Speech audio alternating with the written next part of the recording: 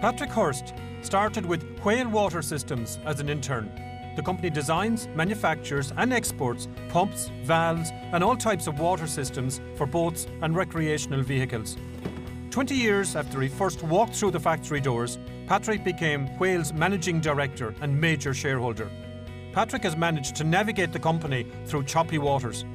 The boat market, in terms of the numbers of boats built around the world, shrunk 70%.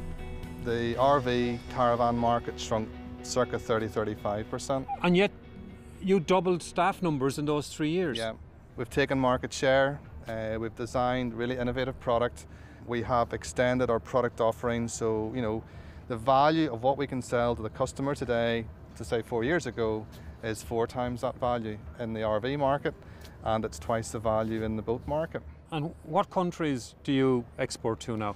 48, all around the world basically. I mean, you can be sitting on a flight to America beside a guy who owns a sailboat in Florida, and there's every chance if you mention, if you got a bilge pump and you mention the name Whale, he'll go, oh yeah, that's an American company, and you go, no, that's an Irish company.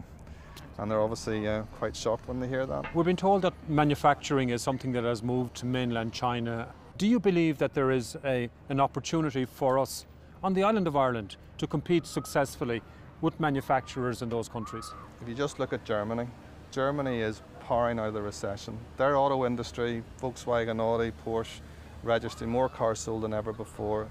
Their heartland is manufacturing. I am passionate about manufacturing. I am not putting the white flag up to the Far East in terms of giving in to those guys. We can have a manufacturing base back here. You have to make things that have a distinct added value. So I'm very convinced that in this island as a whole, that manufacturing can survive.